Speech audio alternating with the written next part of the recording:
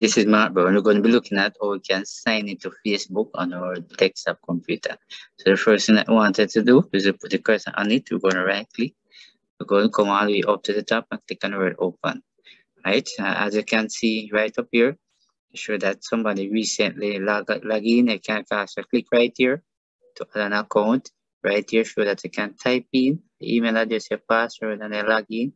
Forget that also can create a new one. So I'm going to click right here to put in a password. Notice as soon as I click inside here, notice it bring up this one.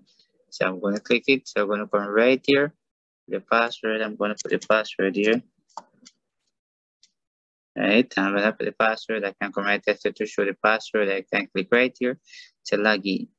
So as soon as you click on the word login, this is what actually happened right here. So now I'm actually in Facebook, and I can actually scroll up like that. You can actually scroll back up. Right, notice up at the top up here, show your group, and will come right over here. So you can show your marketplace. You can view stuff here.